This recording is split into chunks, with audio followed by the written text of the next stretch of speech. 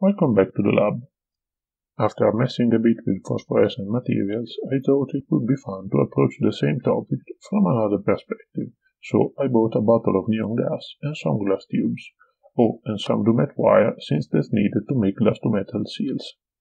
The goal for today will be to make a prototype light bulb, but I will not yet fill it with neon gas, as my setup is not ready yet. The most basic fluorescent light bulb design I came up with is a T-shaped tube with two electrodes at the end and a port to make the vacuum. So that's what I'll try to make.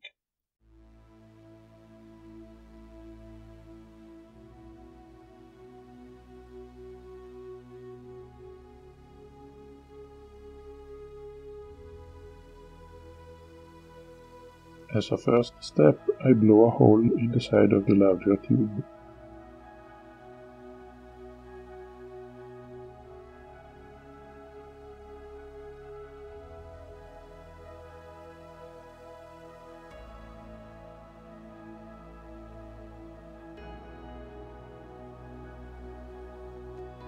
Then I heat both the large and small tube and join them to make the teeth.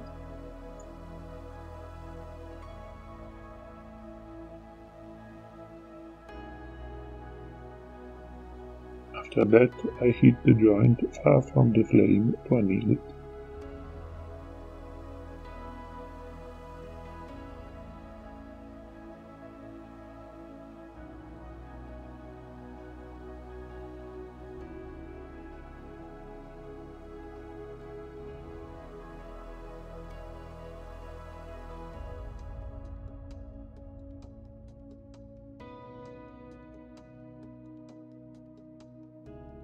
For the electrode connection, I heat one end of the tube and pinch the dumet wire in between the molten glass.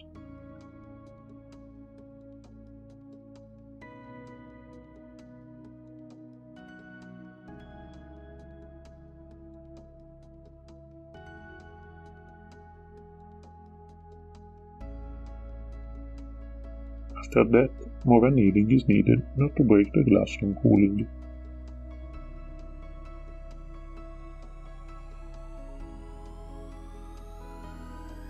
I repeat the same operation for the other end of the tube.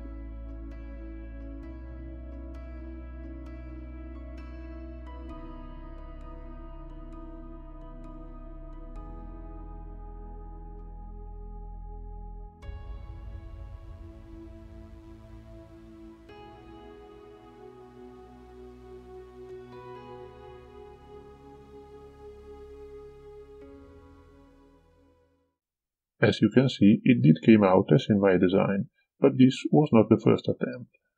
To see if it works, I'll connect it to a transformer and vacuum pump.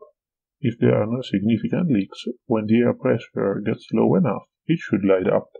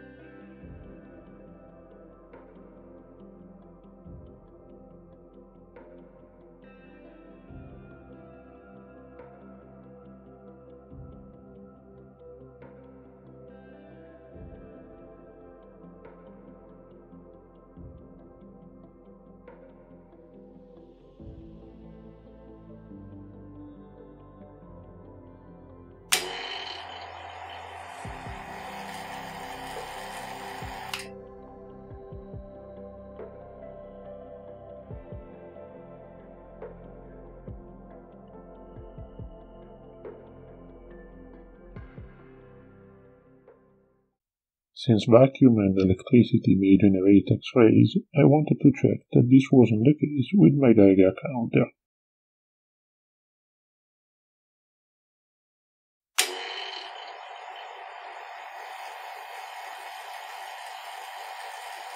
To my surprise, radiation reading doubled when the lamp was turned on. This was unexpected, as I thought far deeper vacuum and far higher voltages were needed. I checked the Geiger counter with an oscilloscope and found the problem. The electrical noise from the lamp transformer was tapping into the Geiger counter, artificially increasing the count. You can see the Geiger counter starts reading high even before I apply the vacuum. Wrapping the Geiger counter in tin foil also resulted in typical background radiation readings when the lamp was turned on. So no, in the end, my homemade lamp is not producing X-rays, and that's a good thing.